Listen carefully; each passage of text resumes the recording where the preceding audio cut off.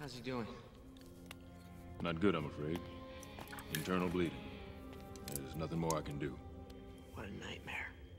And I brought it here. Ah, don't go beating yourself up. He's been after that crystal since Iceland. The crystal. Sweet, that's it. These crystals, they have some sort of healing energy. I've seen it work. No.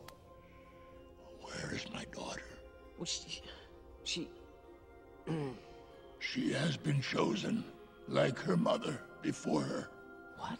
In times of danger, the crystal will choose a host, one of royal blood, to protect itself and its people.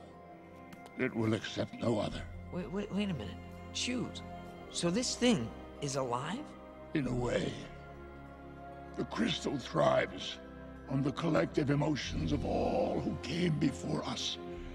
In return, it provides power, longevity, protection. As it grew, it developed a consciousness of its own. In my arrogance, I sought to use it as a weapon of war, but its power proved too great to control.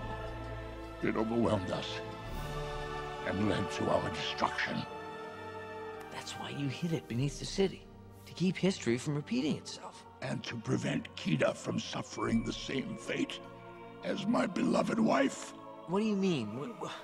What's gonna happen to Kida? If she remains bonded to the crystal, she could be lost to it forever.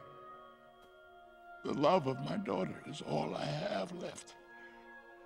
My burden would have become hers when the time was right. But now, it falls to you. Me? Return the crystal. Save Atlantis. Save my daughter.